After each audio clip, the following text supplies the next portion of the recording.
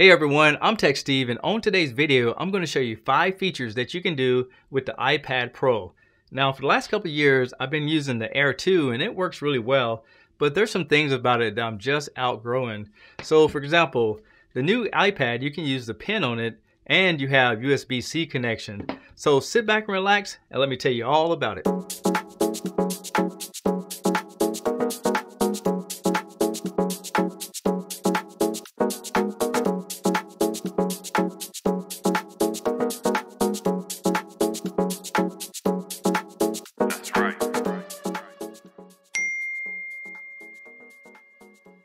The first thing I'm going to show you is how you can take this $35 adapter, a wireless keyboard, a monitor, and an HDMI cable and turn it into a mini computer. So here we have the adapter. On one side of it you have a USB-C. On the opposite side you have a USB-C, HDMI, and a USB 3. All we're going to do, this is the dongle that comes with the keyboard. You can plug it in right here. The cable that came with the iPad, just plug that in here. And then plug the other end into a power source. The last part is just take your monitor and plug it into the HDMI, and that's what it looks like. And the last step is just plug this into your iPad, and now everything's ready to go. Now let's see if it works. The great thing about this setup is now you have a larger screen you can look at, and you can position your iPad anywhere you want.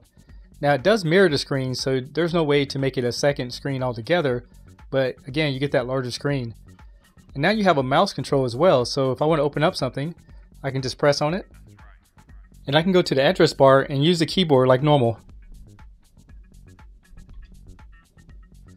You also have the bar at the bottom like you would on your iPad that you can use the mouse to drag over it. And if you like, you could do your FaceTime, you could do your alarm clock, your maps, everything that you would normally see on the smaller screen. Now you just have a bigger version of it. Next we have feature number 2. Now this is a feature where you can take your iPad Pro and make it a secondary monitor for your computer. Now there are some criteria. First of all, an older Apple computer will not work. You have to have one that has a USB-C connection on it, and it has to be running Catalina software. So let's go over to my desktop computer so I can show you how you can use it. Assuming that you're using the same Wi-Fi and the Apple ID, the sidecar is going to allow you to use your iPad as a secondary monitor. As you can see here, I'm using a mouse from my main computer, and you can see all the different icons just like you would on your desktop because it is an extension for your desktop. You also get some additional functionality. For example, let's open up Photoshop.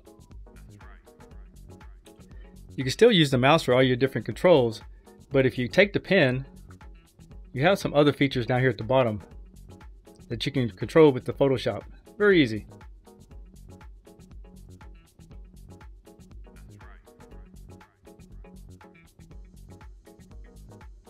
And you can also use it on programs like Word.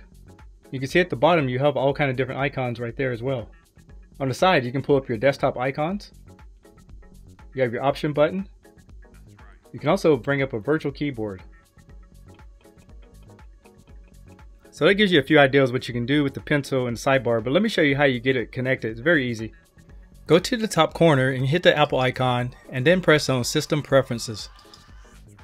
If your computer is compatible, you will see Sidecar right here. Just click on it. Now once your iPad is plugged in, just go down here and then choose your iPad, and that's pretty much it. Once it's connected and then all configured, you can also use Wi-Fi on this as well.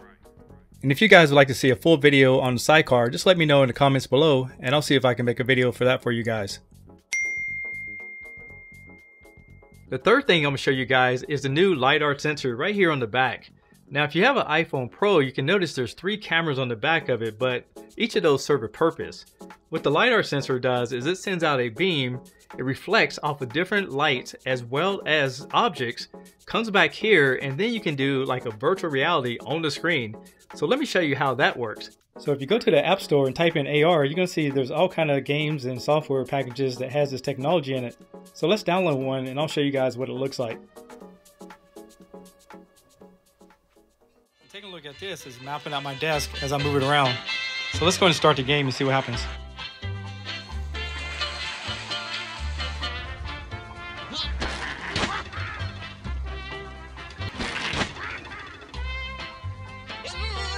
And if you move around, the screen kind of moves around with you.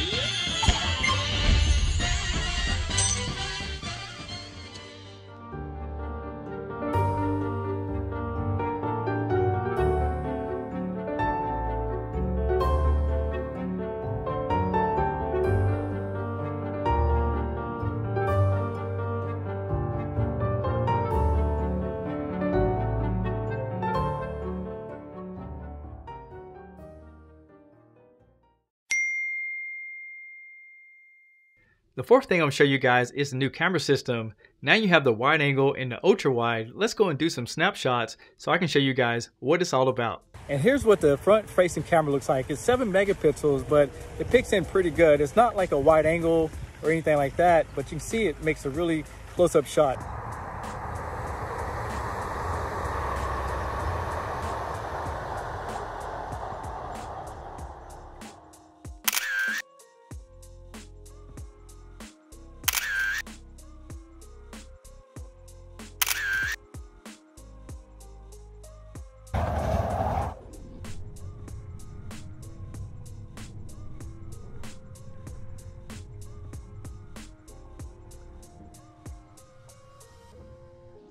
So when you first get it, it's going to be set at the minimum resolution. So what you want to do if you're going to film a lot of video footage and you have the storage from cameras, go over to video record and change this to 60 frames per second. Then if you go back, there's another feature here that says format. Now high efficiency is going to be the best for Apple products, but if you plan on sharing it with people who have Android, just click over here to most compatible. So it's going to put in a format that they can read very easily. Now we get down to the fifth thing. I'm going to show you how to do some basic edits with the built-in iMovie so you can actually clean up that footage that you've been putting out there on social media of your friends and family. So let's jump right into it. For this video, we're going to be using iMovie, but if you really want to get into editing, go ahead and pay for LunaFusion. It's $29, but it actually looks close to Final Cut and has a lot of the same features. So let's get into the iMovie software. If it's not pre-installed, just go to the App Store, look for iMovie, and go ahead and open it. The first thing you want to do is create a new project, and this is where the video starts. And you can make a trailer, but we're going to just focus on a movie. So now all you need to do is just select all the files you want to use for your movie. So here's some footage that I shot earlier. I'm just going to choose a few things. Once you choose what you want, press Create Movie. Some files upload to the iCloud to save space on your device, so you might have to wait for them to download into the device again to do this movie. Okay, so this is what the timeline looks like. This is all the footage that I just uploaded to this video I'm going to make. So what we need to do now is we need to chop it up a little bit. First thing we're going to do is just find like where the footage is, and if you tap on it, you have things like your volume. And this line right here shows the volume right there on the bottom. So for example, now this is an example of the 12 megapixel camera. So if you're filming and you want to have that commentary in there, you can leave that in, but for this purpose, I'm just going to make it more of a montage. So I'm going to tap on it and get rid of the volume instead. And what we're looking for is scenes that we can cut into. So if I take that, tap it, you can hit actions, split, hit the first part, and then you can delete. Now when you play it, it's just going to show this one part right here. I can split it again and then move to the next scene. So I go right here, tap it, split, click here, delete that scene. So this is what it looks like so far. And for this video, that's all I'm going to do. So now I'm just going to get rid of all these extra files I didn't need anymore. Tap it, delete. Now we want to add some audio. Hit the plus at the top, press audio, press on my music, and I made a folder that says iPad video music sample. I can click on that, and then I need to wait till it loads up into the file. Now it has a gap at the beginning, so let's get rid of that. Right there, and let's play it.